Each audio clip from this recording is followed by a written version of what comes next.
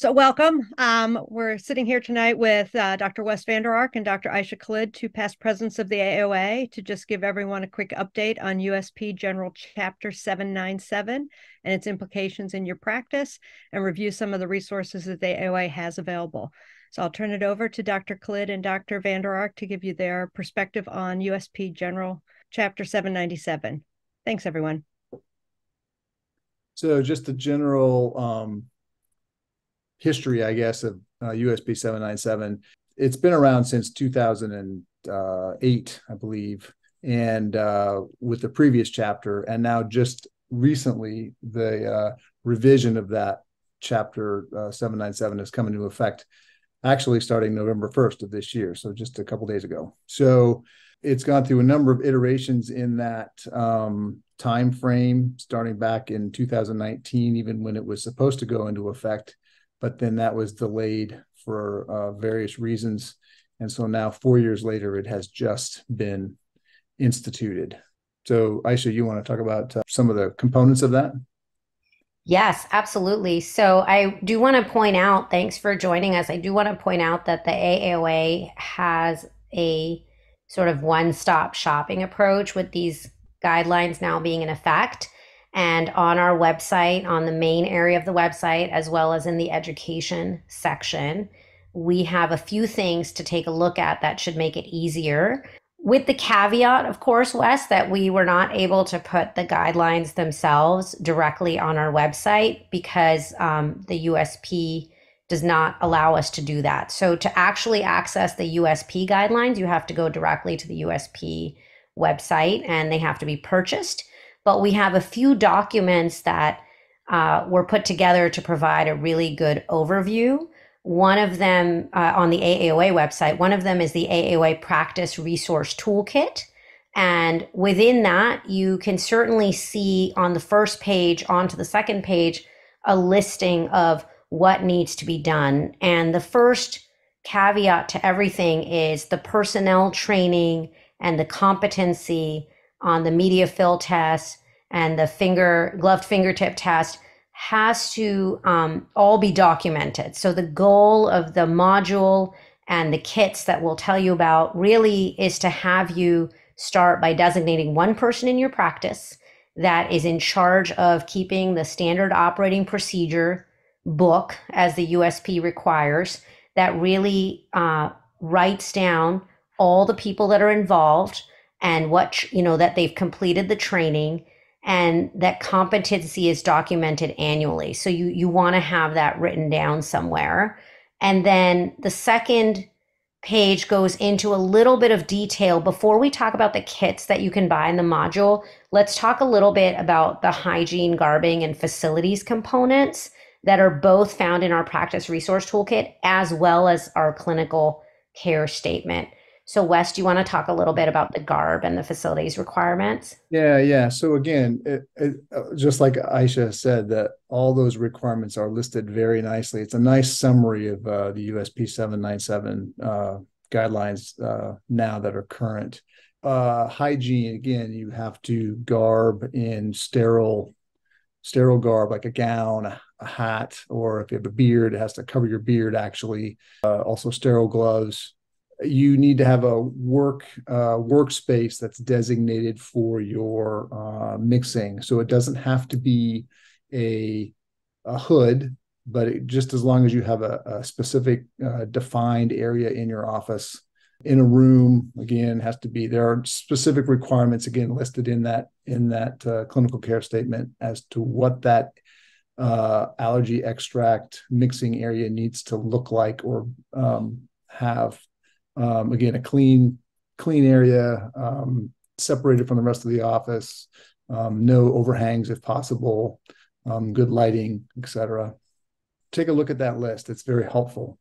The next thing you would need to do, again, with your vials, you need to be able to label the vials. You need to have beyond use dates and serial numbers for those vials all stored. So there's a variety of ways to do that. If you have software that you use for your allergy mixing and allergy testing, then that should all be incorporated into your software so that you can identify what antigens from what vial and what lot number, et cetera, were put in specific patient vials. That's the requirement. If not, you'll have to do that all on paper. And we have examples of, or samples of paper charts that you can use in our toolkit as well to make that possible for you. So, Dr. Vander Ark, you just went through, what felt like a lot of things that I have to do, right, in a busy practice, and I want to get compliant. What can I do? Where can I go on the AAOA website to just get a listing of exactly what I need to learn and what I need to order so that I can get myself and the staff compliant right away within a week?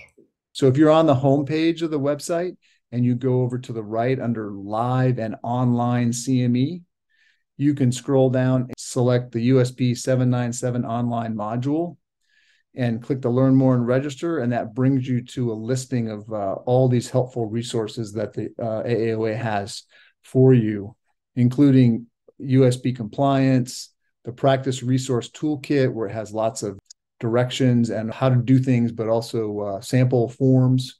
The clinical care statement is there as well that we have already been referencing. There's also a USP 797 workshop handout, which is a nice list of all the things that need to be kind of monitored or checked off by the designated supervisor in your office to make sure all these things are being done correctly, that he or she can monitor folks that need to be certified for this. And then there's the order forms for both the finger glove test and also the media fill test, both from Valitech. And our AAOA members get those for a reduced rate through that company. So everything's in one spot. So it makes it easy for you. Now, you also have to train your staff. They have to prove some kind of competency every year. So what options does the AAOA have for that? I'm so glad you asked that question. So as we talked about, the clinical care statement, the 2 pages already designate that you have to have someone who's the supervisor of the training. And then within the practice, everyone involved needs to get trained. And so that needs to be done annually. It needs to be documented. And because of that, the AAOA has developed an adaptive learning module. Before I tell you where to find that and what it does, I do want to point out that one of the reasons that we thought it was important to let you all know that this is available, all these resources, is because many of us, including myself, are getting emails from a variety of companies stating that for a monthly fee, they'll help you to get and stay USP compliant. And we just wanted to let you know about this cost-effective option that the AAOA has developed for a while now, that allows you to do the same thing. So, don't feel that you necessarily have to be paying fees every month. This is just something that needs to be done. Once you do it, you'll be able to do it again. So if you go back to the main website of the AAOA that Wes mentioned, and then click on the USP module on the right, you'll see on the page of the USP General Chapter 797, on the right-hand side, it says register today. Pointing out, let the staff know that it is an adaptive learning module. So you will be asked the question different ways to be sure that you've learned the material before you end the module. So it's a little bit more circuitous, but it's really attuned to the points that you need to have as takeaways. So, that being said, once you've done that module, each of the staff have done that module, and it's been recorded in the standard operating procedure documentation, and you have a date of when they did it, they went on to get the Valitech kit and did the media fill and the glove fingertip, and you went through that for everyone, you're going to be in really good shape for the USP, I think. So basically, for each staff person, you need to have the module, you need to have the finger glove, the media fill test. You need a standard operating procedure, you need a designated mixing area, and then you need to have someone designated in your office to monitor that and make sure all the documentation is done correctly, or all the documentation is in one book or one folder. And that they monitor the rest of the staff yearly to make sure everyone is in compliance. That's an excellent summary.